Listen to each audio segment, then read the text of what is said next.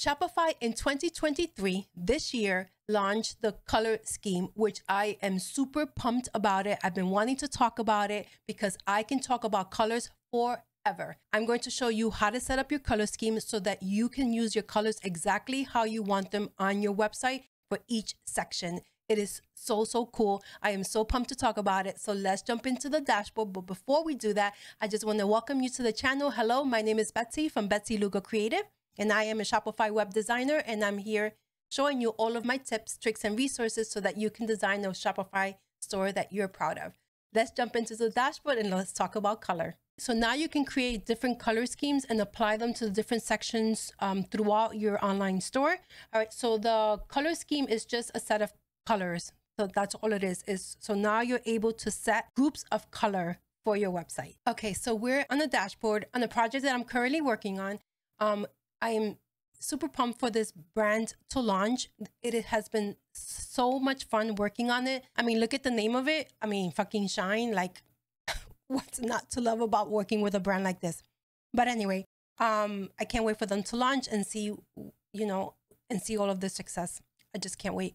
But anyway, coming back to the color scheme. So the color scheme is just a set of colors, right? So now in Shopify, you can set the sets of colors how you want them to appear. Okay, so in my experience, the best way to be able to see to create the color schemes, the color combinations, is to have is to either use the featured product section or the text with image section. And the reason for that is because they all have all of the elements that you would need to make sure that their color schemes, as you apply them throughout your website, they're what you want, right? So those sections have titles, it has prices, it has buttons, it has, it has all of those things that you want to apply universal to the other sections. I hope that makes sense, right? So before you start creating your own color schemes though, make sure that your branding is already set up. So just in case, I'll put a link for how to set up your branding. So quick demo here is you go to your dashboard and you go onto your settings, then you go to your brand. So this is where you set up your branding colors. Okay, so once you have them set here, it'll be much easier to set your color schemes. Okay, the reason why I'm telling you to set up your brand color first is for this dynamic button here. If you don't do that first, and then you have to come in here and do this for every color, however you want it. But if you do the dynamic colors here, like if you ever change your brand colors or anything like that, if this is already set, then when you update your brand colors, all of these will automatically update for you. That's what those dynamic buttons are. They pull information that's already set somewhere else on your website to help you save time. All right, so now that is all set up. So let's go to this features section. And this is what I will tell you to do. So right here, the color schemes right now, we have set 5 of them for the client. I'm going to work on number 6 as a demo for you. But you can now do up to, I believe, like an insane amount, like 21 color schemes that you can set. So this is how you would create a color scheme over here. So you go to your theme settings, then you go to your colors. And then here are your color schemes, right? So you can simply just add a color scheme. If you already have your brand set up, you can add a color scheme, and it's very simple. You just click on color. I don't want to add another one, but just add a color scheme here. So this is the one we're going to be working on. And so what you will do is go here to the section, click on that color scheme that you're going to be working on, right? There's a method to the madness, right? So click on that color scheme, right? Terrible, right? But click on it, and now you're going to come back to the color scheme over here, click on the color scheme that you're setting, right? So, and the reason for that is that as you're applying the colors here, you see it in that section, okay? So the background color, I definitely don't want the yellow. So we want to go ahead and replace it. And we want to use now for whatever reason, I don't know if it's a glitch in the system, I'm not sure, but as you can see, you don't see all of the colors that I have in my branding. Hopefully yours doesn't show that way, but I know off memory that what I have set as white is the contrasting color. Okay, so I'm going to pick the contrasting color, and you see there confirming that that is correct. And so we're going to go ahead and set the background white. So you see what I mean? You can see what you're applying in the section. All right, so you go ahead and click on white. We're going to go ahead and now make the text.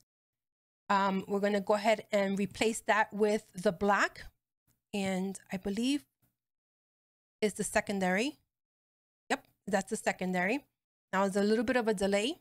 All right, perfect. Now the solid color, we're going to make the background button here. We're going to go ahead and make it yellow, replace it with the primary color, which is the yellow.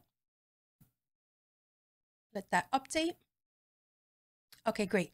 Now the solid button label, this is for the text that is inside. So it's the black. So we're going to go ahead and leave it black.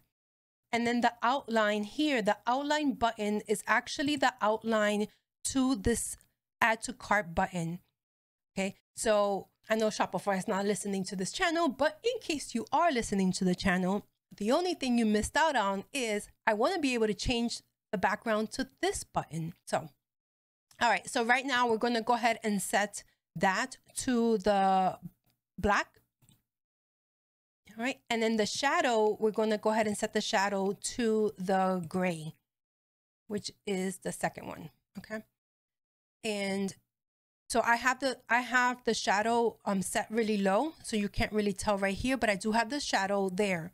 So I'm going to go ahead and save, and let me go ahead and go to this section here and update it. All right, and that's how it would look. Okay, so now you can click back, and now you have all of the different color combinations. And so you can see now when you're working with the different sections, you can go about changing these sections that correspond to these color schemes here. So let me show you here. So now you can come here, and then once you have your sections, then you'll see, okay, do I want color scheme number 1, combination number 2, color scheme number 3, and so on and so forth. Okay, so for this particular section, we're going to go with color combination number 6. Okay, so I think that that would look good. However, I would really want the button to be black. So either this yellow and this one black, or vice versa. So I will have to, if I go with this color combinations for this section, I'm going to have to do some CSS to change that. But that is how you set up your color scheme. Super fun. Like I said, I could play around with this forever. So now I want to show you how to use gradients. So how to customize your gradient. So my suggestion when you're setting up your gradient is to start with one of these pre-made selections for you based on what you want. Look at these here and start with what it is that you want to accomplish, right? So they're already there for you. So just use it instead of starting from scratch. Okay. So let's say we want to, let's do this 2-color one, right? So let's go ahead and select that one, and that gives us a base to work with. And so what we'll do now is we'll go ahead and change the colors. So right, there's a little bit of a delay in the update, but all right. So what you do now is that you grab the color. So this one's already selected, and I'm going to go ahead and choose my brand colors, right? So let's go ahead and let's play around with the white and the gray. Okay. So now the gray is already set. And then for the second color, just click on right inside of the circle, and that will bring up the second color. And so we're going to go ahead and make that white. Okay. So those are the gradient 2 colors that we're going to play with right now. I'm waiting for it to update. Okay. All right. So there it is, right? So you see how the gray is on one side and the white is over here. All right. So now what you can do is that you have 2 different options here. So we already selected that we want that kind of the line, right? So we're going is diagonal. And so how about we want to change the lines to be a different direction, kind of, right? So what we'll do is you grab this little circle here, and then you turn the circle so that the gray or the white is where you want it, right? So let's say we want the gray on the top and the white down here, or maybe we want the gray on the right side. So here you can play around where you want the darker color to come from the top, from the bottom. so on and so forth, right? So that's how you do that one. If you change your mind and you want a circle, then you can just go ahead and click on the circle and it will add the dark color in the center, all right? But you can also change that too. So let's say you want the white in the center, you just click on here and just change the colors, right? So we'll work on this line here. And so what you can also do here is that you can make the white and the gray even amount of color on the board, right? So you see how the gray comes all the way over here, all right? So how you would do that is that you would increase this number here, right? So because we want it to be 50%, right? So right now, and when you're working with this is this color. So I am making the white 50% because I want to see more of the white, right? You can either go down or you can just click 50. All right, so now I want it half and half, right? So if we move, I don't know, those two color combinations might not look very good. Let me change this to black so you can see a little bit, maybe a little bit more. All right, let that update. All right, that's a little bit better. You can see that a little bit better. All right.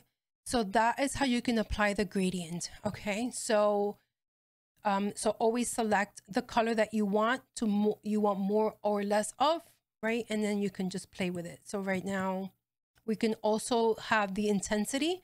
So let's say the black, we want the intensity of the black to be a little bit less, right? Or the transparency, I should say, not intensity, the transparency. You can lower the transparency of the black here. So you have a lot of flexibility for how your gradient is set. So let's go back to the circle. And so let's see how the circle looks, if we like it better or worse. And we know already how with the transparency, probably wouldn't work if we want a circle. So let's go ahead and move that up a little bit more, right? So now, like, as I said, you can switch this up. So let's say you want the white to be in the center. So you go ahead, make sure, as I said, make sure that that circle is the one that's selected. So you see the black here, and then you make that white. Okay. And then you look for, oh, the other color disappeared on me. All right. You can just click on here and then make it black. There we go. And that way you have them, again, you can set it however you want it. So there we go. Right. So you just have the black around the edges there. And then you see how hard this white is right here. You can soften that up. So make sure that you're selecting the white. And then again, you can soften that white up just a little bit more, right? So this is one way that you can soften that white. You can click on the circle and then just play with this around here. I could be here for hours, okay? All right, but that you get the picture on how flexible you can be and creative you can be with your gradient. Okay, my friends, that is how you set up the new color scheme feature in Shopify. It is super fun. As I said, I can talk about this forever. So let me know in the comments below if you have any questions. If this helped you out, give me a thumbs up. Check out this video here where it shows you how to set up your branding. There's different sections in Shopify that you have to set up your branding. So I walk you through all of that. So until next time, my friends, adios. So check it out. Let me know if you have any comments. All of your branding, not just your color, all of your. Okay, so the reason that I told you to add the, okay, so the reason why I asked